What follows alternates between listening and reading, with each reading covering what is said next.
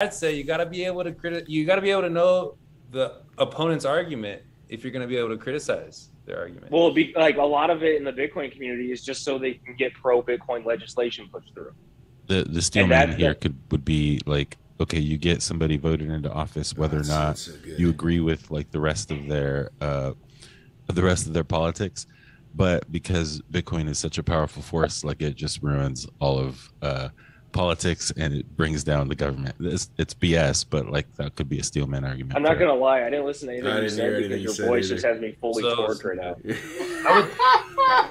I would say I'm not for or against single issue voting. I haven't even thought about it before, but I would venture to say a single issue voter for Bitcoin is because they believe that Bitcoin will fix the other things that people are actually voting on, right? Like the things that people are trying to vote for or against. They think that Bitcoin is the thing that will fix those things. Yeah, that's what I was trying to say. That's what I'm trying to say. Yeah, but say it again. Which is my what, voice isn't sexy, so you heard it.